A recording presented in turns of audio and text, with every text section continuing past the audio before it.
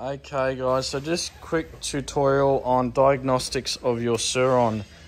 Essentially, if you're having problems, when you turn, the first thing to note actually, when you turn the bike on, the display runs a self-diagnostics. If you turn your bike on and start throttling whilst that diagnostics is still in progress, you're going to have no throttle whatsoever until you reset your bike and start again. So the key is to waiting till your diagnostics is done before you ride and you're good to go. Any other issues outside of that, what we want to do is we want to locate this little wire here, which has a little light on it, which comes in your kit, that basically clips on to the battery and then into the battery wire. This little fella is going to tell us what's going on with your bike. So essentially it's going to flash X amount of times, and that will refer to a specific error and essentially tell us what the issue is, which you can find out from the manual. If you don't have the manual, you can refer it to our team and we'll be able to tell you what the issue is.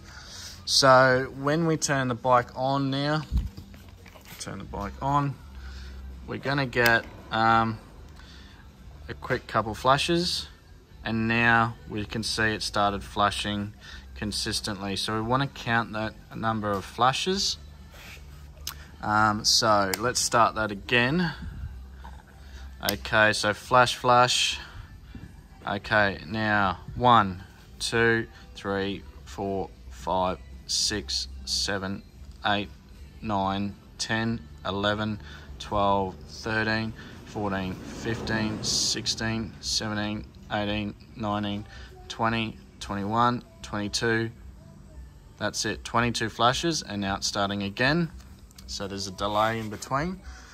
Okay, so now 22 flashes means our side kickstand is active.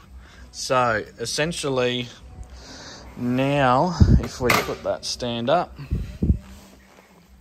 reset the bike, turn it off, and we're going to turn the bike back on. Okay, flash. 1, 2. So see how there's a long delay between flashes? That means your bike's normal and there's no issue.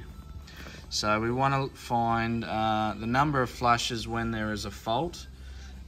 If it's flashing at this speed, very slowly, that means all systems are normal. So that's essentially how we diagnose anything with a bike. So if you got any issues, you can count the number of flashes and our team will be able to advise you on what the issue may be related to.